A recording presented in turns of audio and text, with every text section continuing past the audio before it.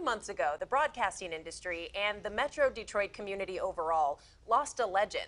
Specs Howard is no longer with us, but his legacy lives on. Howard changed the landscape of morning radio as one of the nation's first morning teams in 1970. He created the Specs Howard School of Broadcast Arts in Southfield. A documentary about his life is now in the works, and it's produced by Leezy LLC. Joining us now are Specs' daughter, Elisa Z, as well as lead group president and CEO Mark Lee to discuss the project. Thank you so much for being here tonight. Thank you for having us. So let's start off. Tell us about what you guys are doing in this project. We knew that we wanted to create something that shared not just stories about Dad, but so many of the people he touched, thousands and thousands of broadcast careers. Just waiting here in the studio today, we ran into a couple of Specs Howard grads. And it's important to us to share the legacies of positive influences throughout the community. So that's what we're doing. Yeah, since you guys lost him, what has it been like to hear those stories and to really start to see how big that legacy was? Well, as we were saying before we went on the air, every time Mark calls me, he's going, "How you doing, Z?" And I go, "I'm okay." But it makes me so proud because, you know, as his daughter, of course, I think he's the greatest thing ever.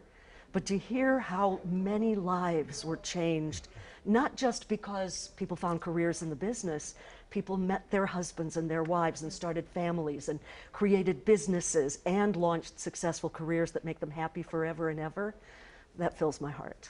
What's your favorite story about Specs Howard? Oh, wow. Actually, after he retired, I had the opportunity of going over to his house. Elisa invited me over, and he just regaled in so many stories. And the best story, he has so many. I love the story of how he met his wife, your mother. And he would tell that story constantly. I mean, Specs was a legend. His shadow is so long. His legacy is so huge. So many people have been impacted. And I think everybody that you run into can share some type of Specs Howard story. And tell us about the documentary. You guys are deep within the production process right now. What can we expect once it does come out? One, you are going to see and hear Specs Howard talking a lot. We were so blessed right before we started this a few years ago, and before the pandemic was in full swing, we were able to capture hours of footage of Dad just answering questions, talking about the industry, talking about the business. We're also blessed in that we have Art Volo, whom many people know as radio's best friend. He's volunteered to go around to different radio and TV stations and interview people. So we will be hearing testimonials. You'll hear that story Mark referenced about how Dad and Mom met on that fateful day in 1952. And you'll see a lot of people who over the years have really grown in the industry.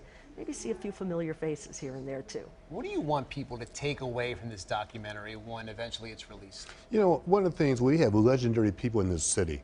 And after we lose somebody, they become mythical figures. And I think it's important we continue to share the story to the next generation, And this man, he had an impact on so many people. I didn't go to Specs Howard, right? But I've met some people, so many people that have gone there. So we want people to know the true story of how he started, I think, in Pennsylvania. Is that right? Went to Cleveland, ended up in Detroit. And he just made an impact. And people need to hear this story, not just our generation, but the next generation as well. Lisa, is there anything that you learned in this process that you didn't know before? I learned I don't like to be on television. I'm a radio girl. Yes, I learned that the lessons my father taught me continue to teach me. Even today on the way over here, I was on the phone with my mom and I was just thinking, I don't know if I can do this without crying. I don't know. Little things happen through the day that set me off, but I hear Dad's voice and he says, "You go and you do the best you can." So that's what I'm going to do. Can I just briefly just share one quick story? Elisa and I had a conversation not too long ago. She was extremely close to her father. And she went through a challenging time. And I said, "Elisa, let me just tell you one thing. As you struggle through this process of grieving, I want you to ask yourself one question. What would your dad tell you to do?" And she said, "He would tell me to move on, keep moving ahead. And I said, we're going to keep moving ahead because it's important to keep his legacy alive because that's what he will want you to do. And that's what we're doing. With a smile and a positive attitude. Yeah. Well, I think my favorite story is since we met and since you came on here in the break, you're telling us about how at the dinner table, at the breakfast table, your dad was such a radio guy. He was yes. making sure you were enunciating, you were pronouncing every single word and letter. Yes, I was telling them that we would get grounded if we did not pronounce W correctly. Your dinner conversation was probably broadcast ready. It was broadcast ready, and we heard the funny stories when Dad would mix up the words and say, get your Neptune sardoons at your A&P feed store instead of Neptune sardoons. I can't say it wrong, I can't say it right, but you know where I'm going. Yeah, lots of fun conversations, and he was a family man above and beyond everything else as well.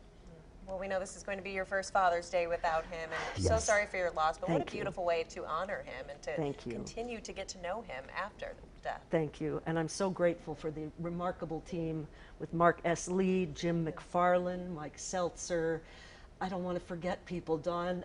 We've got an amazing, amazing team. The original production that we had taken of Dad by the folks at Crimson, formerly Mort Crim Communications, and the entire community is really wrapping their arms around us, and I know Dad feels it. Well, thank you so much for being here. Elisa Z. and Mark S. Lee, thank you so much for being here. Best of luck with the documentary. Thank you Thank you. very much. Looking We forward to it. appreciate you. Appreciate it.